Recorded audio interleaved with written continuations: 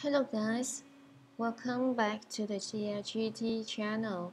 Today we'll show you another tutorial about Medibang Paint Pro. This video will show you about the Halftone, a new features of the layer of Medibang Paint Pro.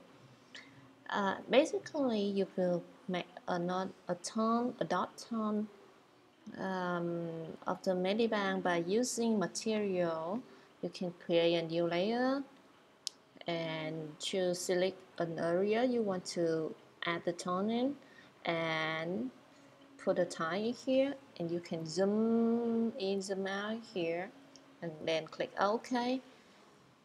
Then you will erase something you don't like this. And if you want to add colors, you must create a clipping mask and adding colors like this. With the halftone, you don't have to do the complicated step like this. Just simple click to the halftone layer here, the button here, and you can see the box appear. Just click OK.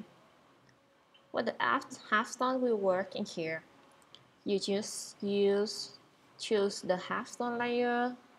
Here is layer 10. I will change the name to the halftone for easier to see.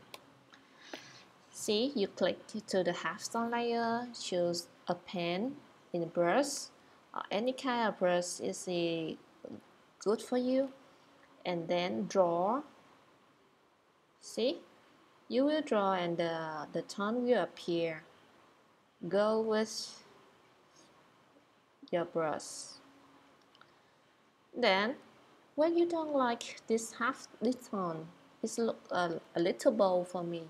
So I will double click to the halftone layer to have the layer property box appear and choose the line.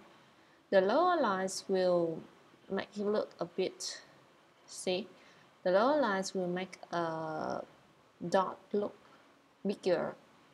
And then you choose the tone depth, set the tone depth. The lower depth will make the circle look smaller. And if you choose the thick line, like 60 lines here, it will have more lines. That's why the tone will look a bit small. I prefer around 40 and depth 10 to 5. This will be good here. Okay, and then when you want to change the color, no need to make another clipping mask. Just simple choose the color in the color box here. See, I will make a bigger dot for you to easy to use here.